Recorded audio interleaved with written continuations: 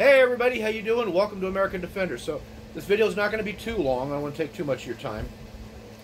I had told you guys before about wanting to relocate the bolt catch on the BP-12. And, well, I have done just that. Okay? And I wanted to do it with no bolts, no screws, no permanent modifications to the stock or the gun at all. This can all be just taken off, cleaned up, and you would never even know it was there. Okay. So let me show you that it works. All right. I'll show you with an empty chamber, and then we'll put a magazine with a spent round in it, and show you it works. And let me show you how it works. It's just like a B.A.D lever. So this lever right here, your finger goes through and just hits that, and boom, there it is. Okay, and I've probably done that 150, 200 times already, and these blocks ain't moving. All right, so that works. Now I'm trying to figure out a way to attach this rod here to this bolt release back here, so that not only will it release it, but you can use it to set it. I want it to be able to do both functions, because what this will do is actually gain a function. It will gain you the ability to set your bolt release with your firing hand or your non-supportive hand. Okay. As it is right now, when you go to set that, you got to pull with the left hand and then kind of hold everything back, come over with your right hand with the gun pressed on your chest like this, and come over like so, hope it catches, and then, or stick an empty magazine in it and rack it and then pull the magazine back out. So it does work on a loaded mag, I'll show you that. It, however, does not work on an empty mag. Why? Well, the reason it doesn't work on an empty mag is just because of all the spring pressure that you're dealing with from the magazine. Also, because of the fact that, like, if you see it, look on the front here, this is the actual place where the bolt catch activates on your follower. Okay, and when you go to press on that lever, normally, you ever notice that it's kind of hard to press? Well, it's because these magazines. Because what happens is you're pressing on the very front of the follower. You see that? It's tilting. All right, it tilts. This little guy in the back here kind of catches up on the top, and then you give it enough pressure, and then it goes down. All right. So this is what's locking you up, and you're fighting all that spring pressure. All right. There's just really no way around that. It's even difficult with your thumb. All right. So once you put a round in it, though, however, that's no longer a problem. All right. So again, like I said, it's a spent shell. You can see it's just hollow.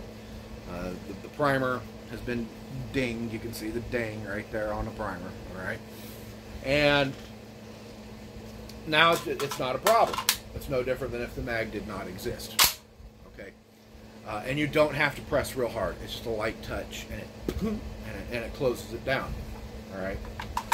Now getting these shells like this out can be a little bit of a pain in the butt sometimes, but it does work. All right. As you see right there, it does work. The idea is a proven success. So, at least the concept is. The idea, the concept, same thing. You might be like, well, what if I have like 5 rounds in there or 10 rounds in there? Now, I don't like doing this, so don't do what I'm about to do. My safety, let me turn my safety on. Okay, safety is on. I have 5 rounds right here. And I'm going to show you it makes no difference how many rounds are in this magazine. It's the same amount of pressure, okay, that you need to apply to that lever to drop it. So there's 1 round. We're using some buckshot here, some high brass buck. 2 rounds, 3 rounds, 4 rounds, and now 5 rounds. All right, so that's roughly about a half a mag for this 9-round mag. We'll go ahead and lock it back. Alright, so like you were on your last round, lock open. And by the way, I have taken it out and shot it already. I have done that. I've put another 100 rounds through it, and it didn't shake this loose or anything. All right, but when you go, you pop that in there, as you can see right there, it works just fine. All right, so finger off the trigger, and we'll go ahead and pull this up and out. All right, we'll lock it back, make it safe. We are clear. All right, and I'm setting it right on that lever. All right, right now it's on my chair, and I'm setting it on that lever, and it's not going to bother it. It's not going to hurt it. So there was 5 rounds in the magazine. It makes no difference, because at that point in time, again, you're not fighting the spring in the magazine anymore. You're fighting the bolt tension, you know, the tension from the bolt spring and all that, which is exactly what you would be fighting if you had an empty mag. All right. So it works. Again, I will be kind of expanding on the idea. I will be these hinges here, which are really simple. All right. I will put this up on Thingiverse for those of you that would like to print these out. I'm going to give the idea away. All right, for free. I'm not selling this. Okay.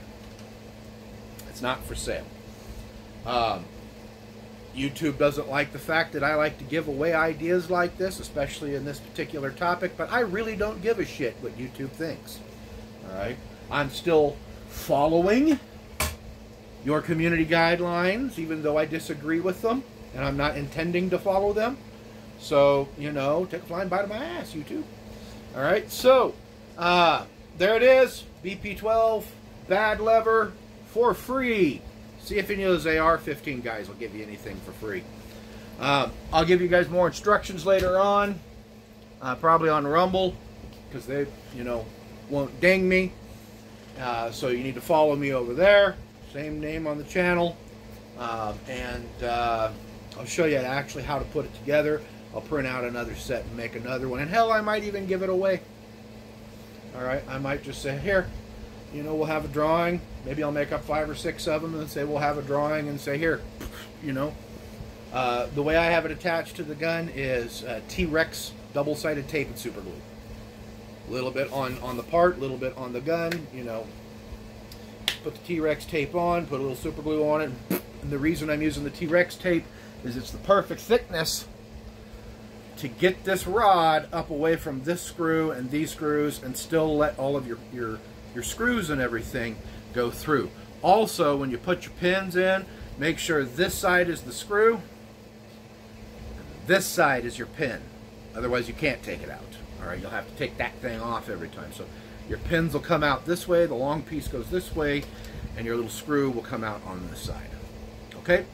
So, with that, I'm out. I hope you guys enjoyed it.